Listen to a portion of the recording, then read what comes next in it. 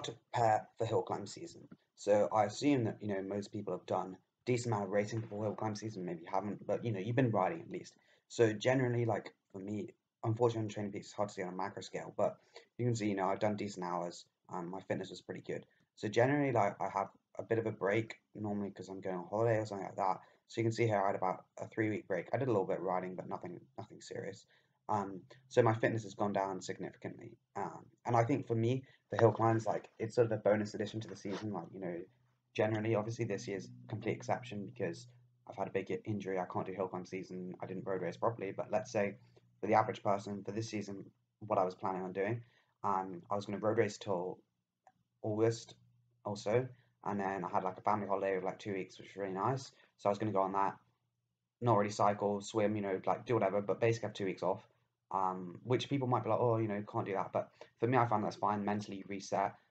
2 weeks, fitness loss is negligible. And then the first week's back, as you can see this year, just do like endurance rides. Nothing crazy at all. Like just 11 hours on the bike. Like pretty much zero training. Like it really doesn't do much. 330 TSS work is pretty minimal. Then the next week start to do some intervals. So you can see here, starting to do some 1 minute intervals and 2 minute intervals and 3 minute intervals, which are pretty horrible. And then again more 2 minute intervals and 30-15. So starting to just do some stuff. And then I like to do a sort of form fighter ride where I do like a 5 hour ride or something, and I go to the hills and I like just basically do efforts on every single climb.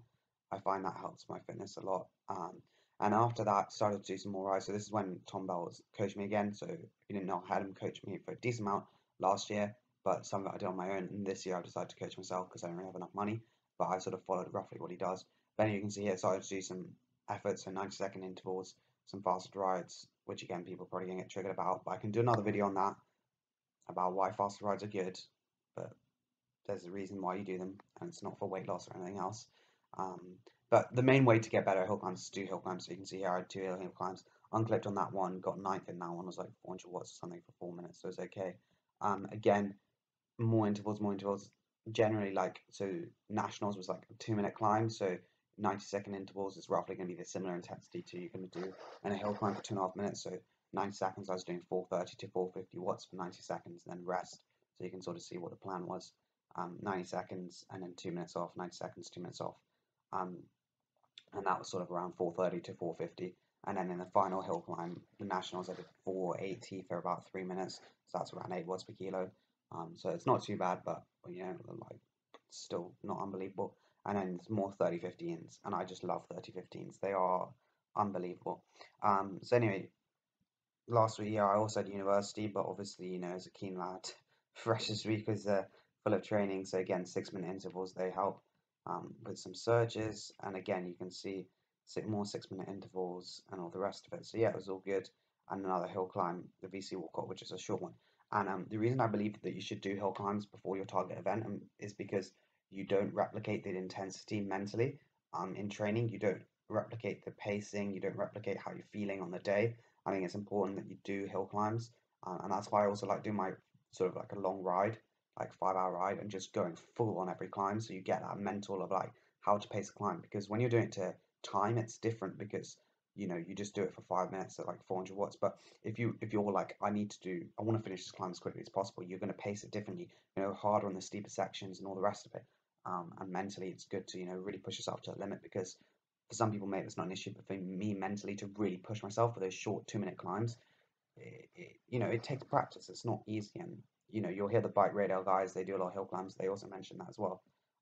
Again, we've got more endurance rides. Endurance rides are important. People who don't think you should do endurance rides during hill climb season are deluded, because you still need that base, and also it's a good way if you want to lose weight of keeping your calorie output um, consistent. And then sprints. So the other thing on the shorter hill climbs, you want to do sprints because you want to increase your type 1 muscle fibers. But yeah, there we go. You can see 7 RC hill climb again. Okay.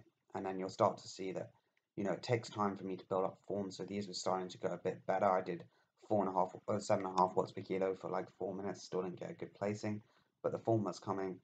And then this Bucks Hill climb, I unclipped it unfortunately, um, which is really annoying because I was going well and did pretty badly. And I got like 42nd out of like 200 and something, but that's pretty high competition. And this one I came ninth, and did 380 watts for 7.5 minutes or something. So that's pretty good. But now, well, when I wasn't fit, I was expecting to beat that a lot. And then the week after that was nationals. So that was the big one. You can see this week all green. This is sort of a taper week for me, and I tapered perfectly. Tom sorted me out very well. Oh, Tom Bell is a good lad. He really did sort me out because like a lot of the other hill climbs, my friends would meet me, and then nationals, I just turned up in super good form. I did all this stuff, and this was sort of like the race specific. So this was like 2.5 minutes. That's sort of like, what are you going to do on the day? It gives you good indication, I think, if you do like, a similar length interval on that week. So then you can be like, okay, in training I did, I can't remember. We'll have a look at the power data, what I did in training and what I did in the actual hill climb. But I think, it wasn't going to be too far off because it was roughly a similar duration. So for this one, I did 440 watts for 2.5 minutes. And then the second one, I physically couldn't do it.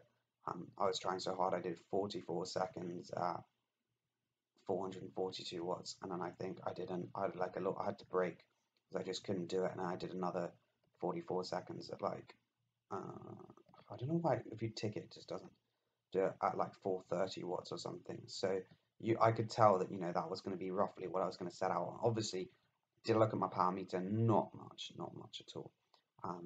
But which is the file? Oh god, there's so many files here. Ah, there it is. I believe this should be the file. No T is this, so that's not the file. Um, this must be the file. So 2 minutes 54. You can see 1 minute power was 515 watts, which is my second best of 2018. So you can see I went off hard.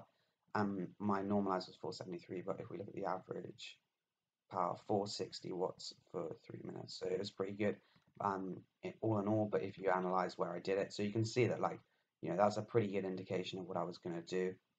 So if we go from the very bottom to there, we'll see the average was 248, and yeah, it was 470 watts. So again, that previous intervals gave a good indication of what I was going to achieve. So for Hator, which is obviously a significantly longer one, the intervals that I would recommend would just be obviously longer ones, still some 3 minute intervals, because a lot of hill climbs are shorter, but a lot of 6 minute intervals, a lot of 30-15s, and a lot of like do some 12-minute intervals maybe. But the problem is I don't see any point doing a 12-minute interval because the intensity you're going to do. So let's say for me, like my goal for Hator was 380 watts for 12 minutes.